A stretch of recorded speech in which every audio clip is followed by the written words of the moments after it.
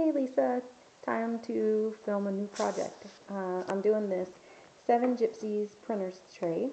Doing it for Andre. It's going to be pictures of him and his kids, and I have got one picture of him and his mom and his girls. So it's going to go here in the biggest spot. What I did to start is I took little scraps of paper, wrote on it what I was going to put in each spot. This is going to be a picture. Some of the spots, like this one says no photo, this one is no photo, and this one is no photo. Just kind of got my layout in my head before I really started. So in this little spot that's not going to have a photo, I'm going to tell you the paper collection I decided to use, because it's for Andre. I didn't want it to be too girly, even though he has girls. I used my Mind's Eye Lost and Found, their yellow paper collection, so the Sunshine collection. I thought that was not too girly. So in this little square where no photo is going to go, I cut this little piece from the collection. It says adore you, and I haven't inked anything yet or anything like that, but anyways, that's going to go there. And then let's see, in these squares over here, I'm going to do no picture, picture, no picture, picture. So in this top one that's no picture, I cut this out from the paper. It just says sweet. And I have a really pretty Prima flower that I think will go really well with the collection that I'm going to put probably in the corner here. So this will actually sit down into the shadow box, and the flower, of course, will give it some dimension.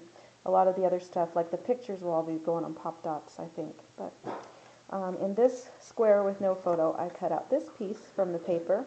It's just got that cute little bird, and I love the music notes. So it'll go here. Sorry if you hear Max drinking in the background. He is a horse. I might put a little birdie right here in the corner. Anyways, that's that one. For this square, that's going to be a picture of Andre and one of the girls. This is just going to be the photo map for it. It's got some blues and yellows.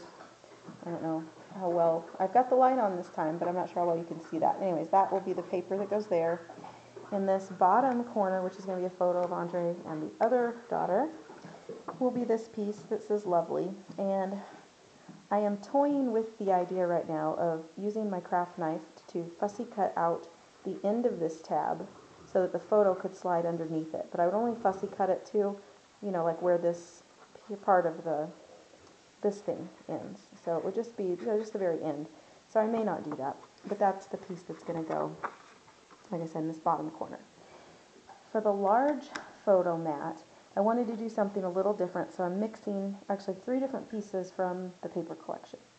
The first piece is this one, which is, the dark colors, the black and whatnot. It's going to go in here, kind of in the middle, and you can see it doesn't quite reach the top or the bottom, and that's fine because I have pieces going at the top and the bottom. I then took this piece from the collection and just ripped it at an angle there. So it would go at the top, and you've got, these gold pieces here. And then along the bottom, I took this piece from the collection and again just ripped, and it would go along the bottom. So that's what it would end up looking like. And I'm going to ink this with some distress ink to give it kind of a worn, aged look. And the picture that's going to end up going there is going to be this one of Andre and his mom and the girls. And obviously I haven't trimmed it or anything, and this will all be popped up a little instead of flat back into the tray. So anyways, this is where I'm at.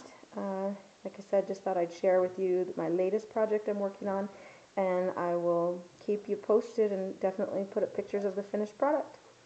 Talk to you later. Bye. Hope you're having fun at Crafty Mama's tonight.